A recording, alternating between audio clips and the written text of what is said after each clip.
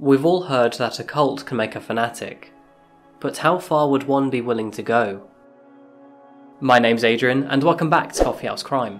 Today we're looking at the case of Charles Vallow and Tammy Daybell. This has to be one of the craziest modern day cases out there, involving a religious cult, 5 deaths, 2 disappearances, and a lot of questions left unanswered. I hope you're ready for this one. We have so much to look at. So without further ado, here is the story of Charles Vallow and Tammy Daybell.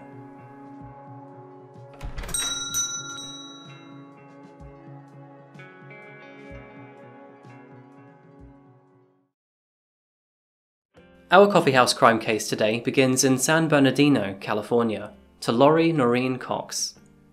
Lori was born on June 26, 1973, to her parents Barry and Janice Cox. She had 2 older brothers, Alex and Adam, and 3 sisters, Stacy, Laura and Summer. Lori's childhood was unremarkable, but considering what's in store in their adulthood, it wouldn't have to be. In 1992, at the age of 19, she married a high school boyfriend, Nelson Yanes. The honeymoon period didn't last long though, and roughly a year later, the two would divorce. 2 years later though, she would remarry, to a man named William Lagoya in 1995.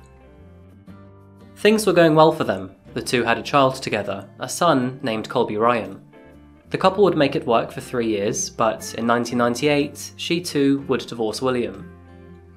Fast forward 3 more years, and Lori was getting married for a 3rd time to a man named Joseph Ryan in 2001. On September 24, 2002, they would also have a child together, and her name was Tylee Ryan. However, the honeymoon period would not last, and just like clockwork, in 2004 Lori and Ryan would also divorce. Their friendship turned messy afterwards too, because after Lori told her brother Alex that Ryan had been abusive, Alex would attack Joseph with a taser and threaten him with his life. Consequentially, Alex would be sentenced to 90 days in prison and 5 years in probation for the crime. I wanted to start the story with Lori's history because it paints a good picture of her personality. Lori was a very attractive woman throughout the years, and she was charismatic too. But her thirst for adventure and excitement had no limit, and she often grew impatient and frustrated. To top that off with a selfish attitude, it was often her partner that dealt with the brunt of the problem. By the year of 2005, Lori was single again. She had called it off with her 3rd husband, and although she had 2 kids, she was only taking full-time care for one of them, Tylee. In 2005, she'd meet another man, and this time, more important to the story. His name was Charles Vallow. Charles was a hard-working and discernible man. He was tall, charming, and always dressed well. He came from a big family, one that he cared for a lot.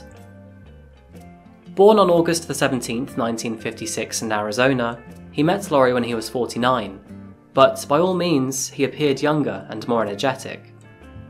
And around the circle we go, because it wasn't long until Lori found herself marrying Charles on February 24, 2006. Charles already had 2 children from a previous marriage, Nicholas and Zachary.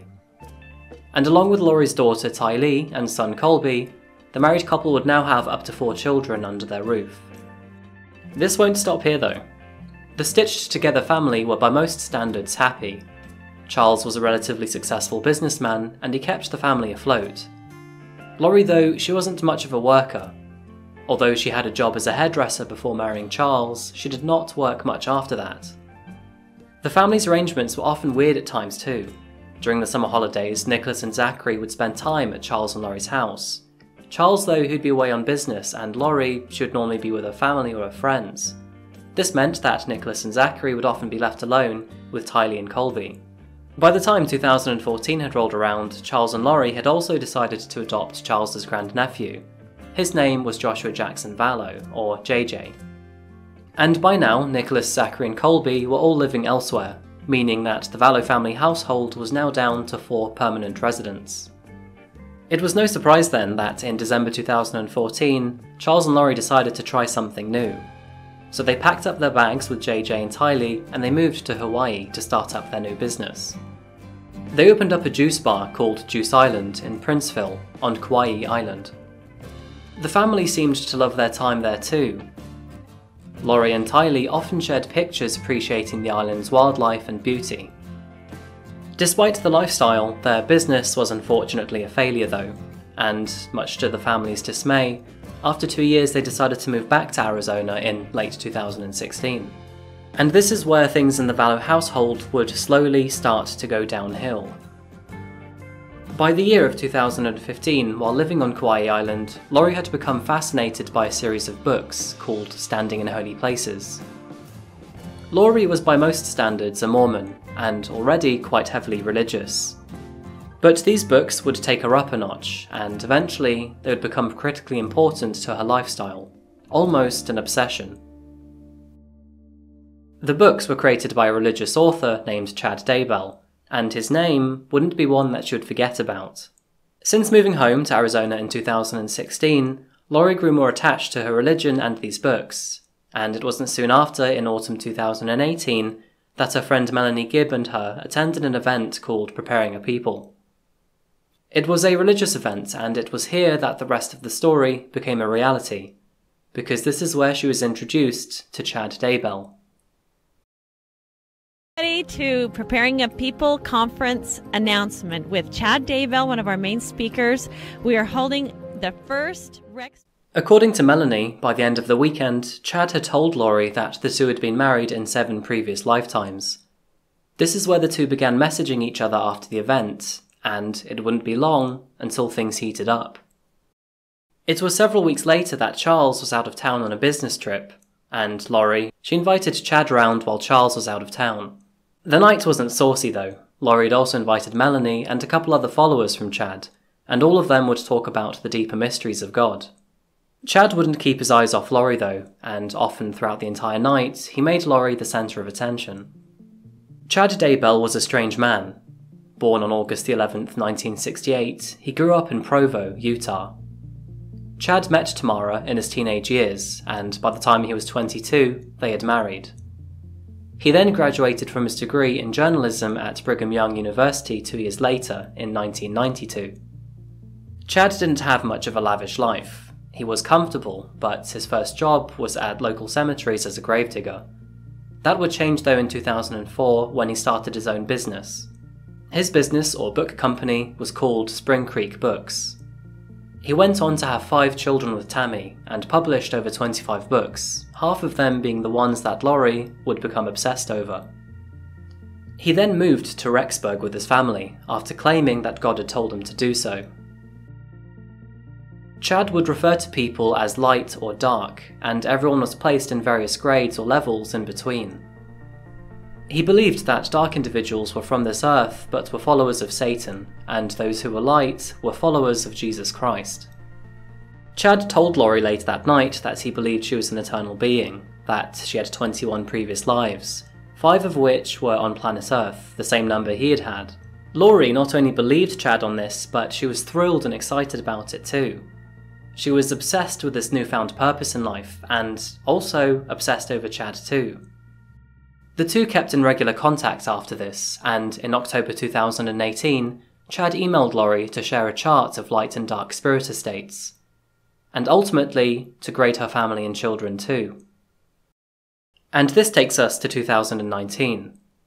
The Vallow family had been back to living in Arizona for a little over 2 years by now, and in that time, Charles and Lori's marriage had started to slowly fall apart. As Lori invested more and more time into her religion, which at this stage was becoming more of a cult, she became more detached from her everyday life, more aloof, her ideologies more bizarre. She strongly believed in the concept of light and dark people. She referred to those that she thought were dark as zombies. And she also believed that she was an eternal spirit, there to lead the 144,000, a group with a special protection from God. Charles and Lori began to argue almost every day, and by this stage, their marriage really was on the rocks. On the 31st of January, Charles was on a business trip. It was a Thursday, and he'd been out of town for the week. For the last 2 days, though, Charles hadn't been able to get in contact with his kids. When he arrived back at the airport, he still hadn't heard from Lori or the kids, and his truck that was in the car park, it was gone. He took a taxi back home, but when he got there, he realised that the locks on his door, they were changed. His clothes were in the bin. $35,000 wiped out of his account. This is when Charles would contact the police, and they would meet him at the property. So what's going on tonight? I don't know how else to say it. We're LDS. She thinks she's a resurrected being and a god and member of the 144,000. Jesus is coming next year. She took all the money out of her bank account today. My truck is gone from the airport. She went to the airport and got it. I just flew in from Dallas. Houston and Dallas. So Where's your truck? I don't know. Okay. A good friend of mine's truck. Cars are all gone. Upon entry of the property, he would realise that the family's cars were gone, and a lot of their assets were gone too. Charles would also open up to police about his wife threatening him, but they wouldn't take him seriously, even once or twice scolding him for wasting their time. It would be this point that Laurie would vanish for 58 days, and in that time, Charles had filed for divorce. Although Charles was clearly worried for her life, he too was just as scared for his and JJ's.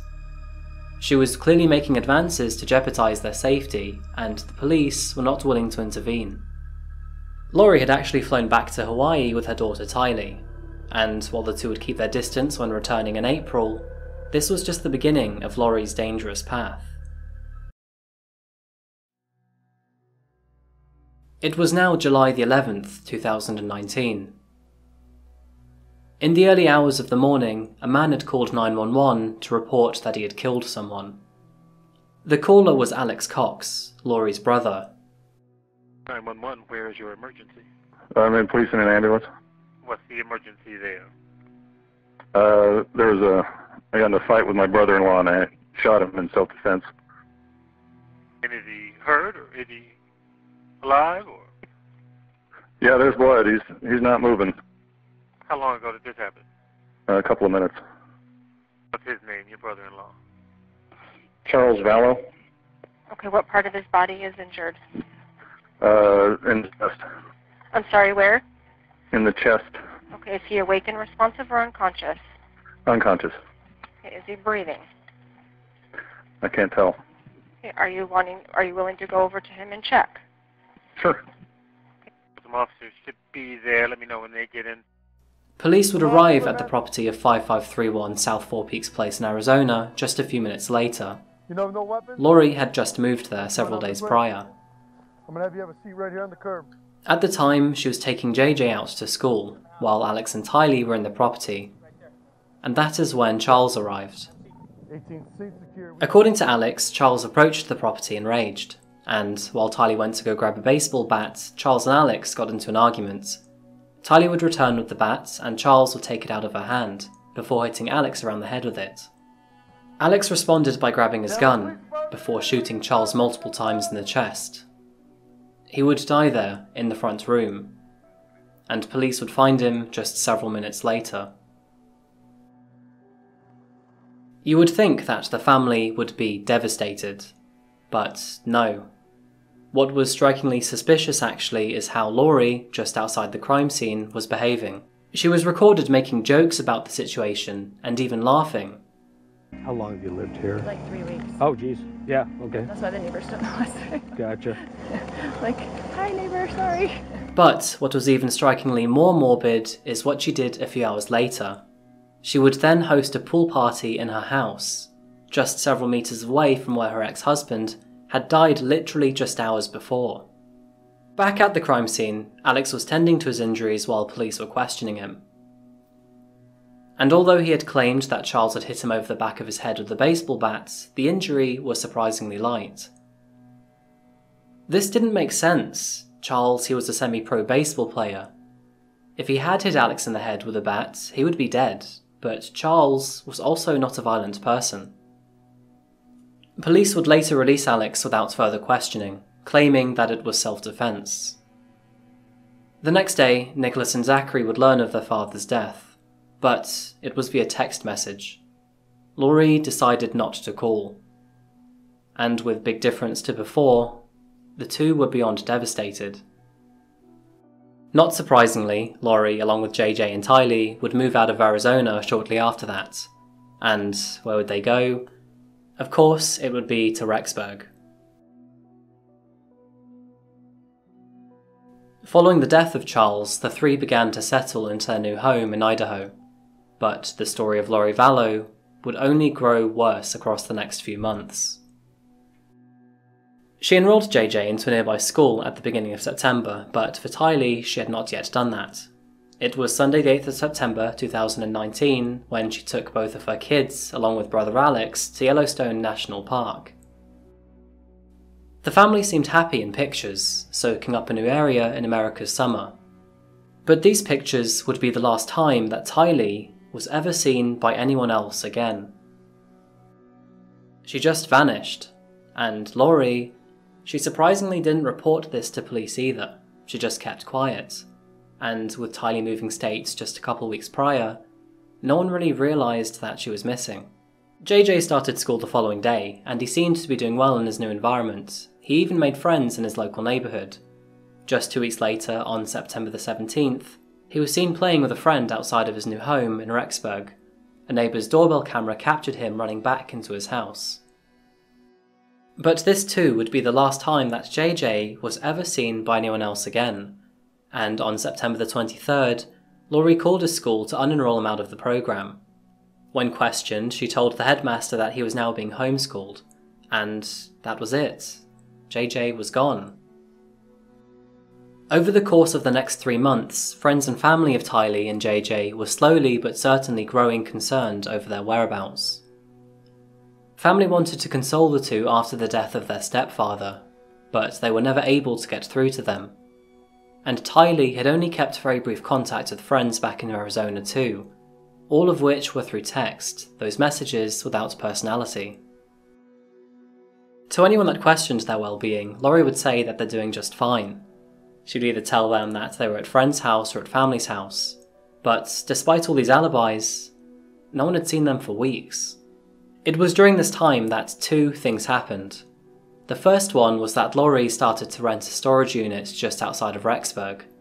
On October the 1st, 2019, surveillance footage captured her placing personal belongings such as children's bikes, scooters, and a children's blankets into the unit. The next day she was seen again. It's not clear who with, but based on the way he walks, it's likely to be Chad Daybell, who of course is a resident of Rexburg, Idaho. Lori, Alex and Chad would visit the storage facility a total of 9 times in October, and then again in November. The second thing that would happen was a more grisly one. It was October the 9th, and Chad Daybell's wife Tammy was on her driveway taking groceries out of her car.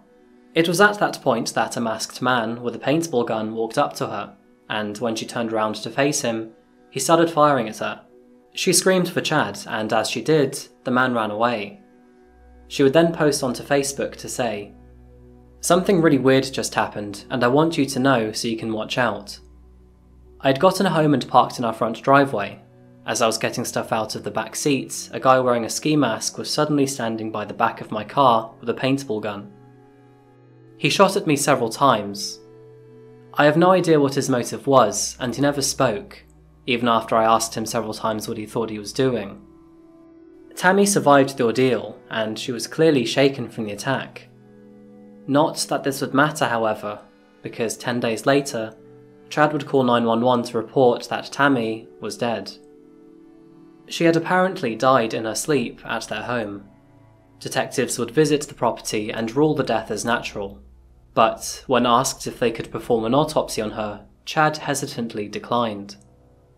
This was an odd confrontation to the coroner, but they accepted his rejection without any further questioning.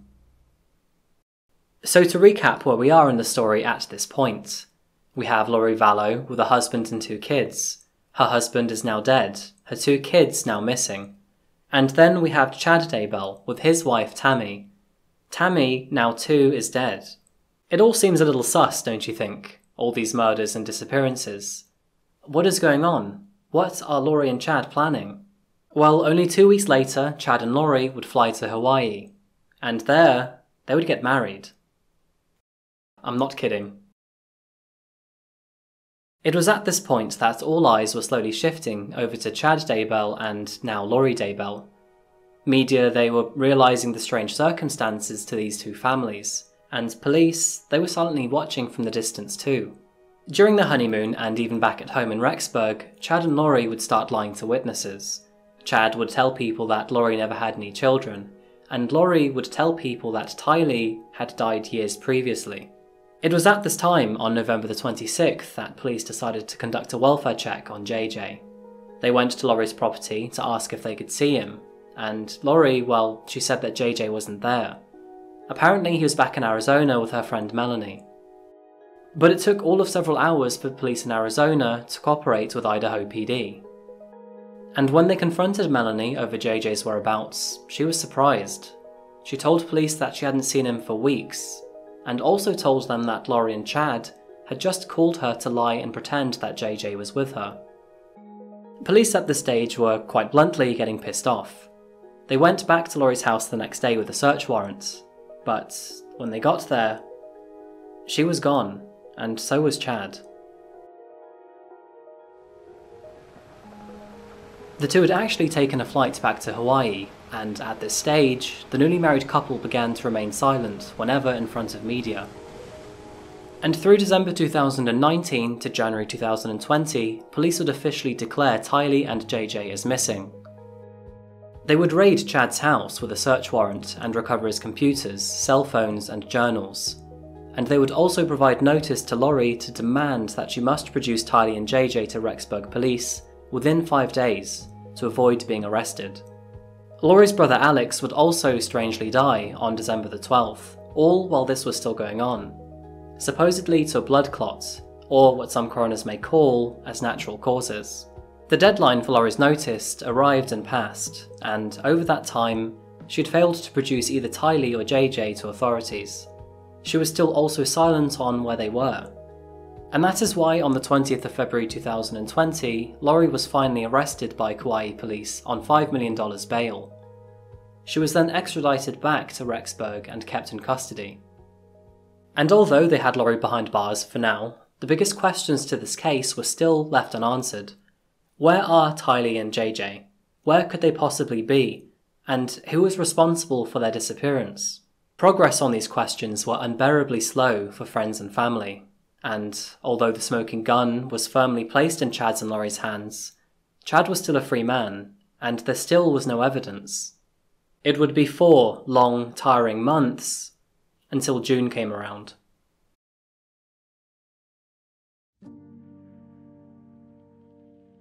June the 9th. It was 7 AM when Rexburg police showed up at Chad's front door. They had a search warrant for his property, a remodeled 1960s home built on 4 acres of land. Investigators were only there for a couple hours before they made a horrific discovery. In the middle of Chad's plot of land near his red barn, unidentified human remains were found. And days later, officials would confirm that those remains were of JJ and Tylee. The question to their disappearance had finally been solved. The rest of Tylee's and JJ's families were distraught. To all of the months that they were missing, they had hopes of a happy ending. The discovery of their bodies denying any possibility to the rapidly fading dream. JJ's biological grandparents shared, "We are filled with unfathomable sadness that these 2 bright stars were stolen from us, and only hope that they died without pain or suffering." At around 11 AM on the day of their discovery, police arrested Chad Daybell as he tried to make a run for it. He wouldn't get far though, as they arrested him only 1 mile down the road from his property. He was booked into Fremont County Jail on 2 felony charges, one for concealment and the other for alteration of evidence. He is yet to face trial.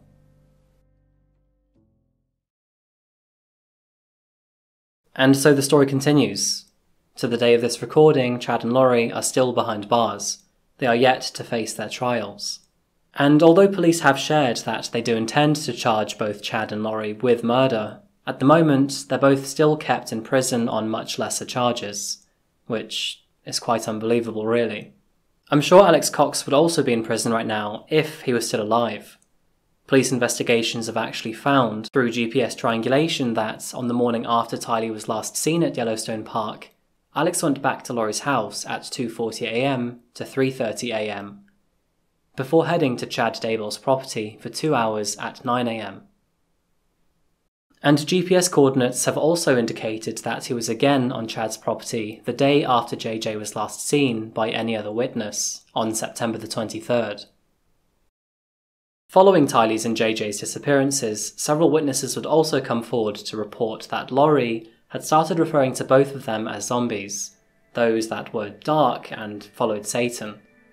So, to me it seems obvious how this will end after trial.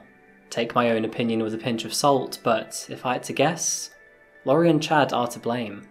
The two seem to be entirely deluded in their religious cult. They found love in each other, and unfortunately, when two monsters meet, terrible things happen. If I had to guess, Lori ordered her brother to kill Charles after she grew tired of him. Tylee was a witness to Charles's death, and so she had to go.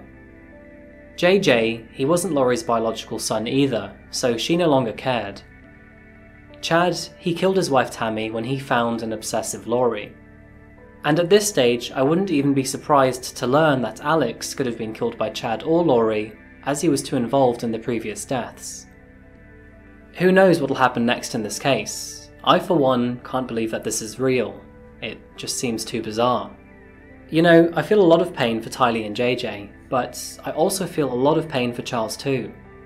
Through watching all the surveillance footage, it's clear to see how much of a good, caring, soft man he was. He had profound love for his family and kids, and he tried to do everything right when Lori destabilised into becoming a cult fanatic. It's devastating to see police fail him time and time again, and if they'd taken him seriously, there could be 4, maybe even 5 less deaths to this case. Thank you so much for watching another case by Coffeehouse Crime, and for this long one in particular. This story, it's so big and it has so many layers that I'm sure I've missed some details. But what do you think about Lori Vallow and Chad Daybell? Do you think that they killed Charles and Tammy? Do you think that they are responsible for the deaths of JJ and Tylee?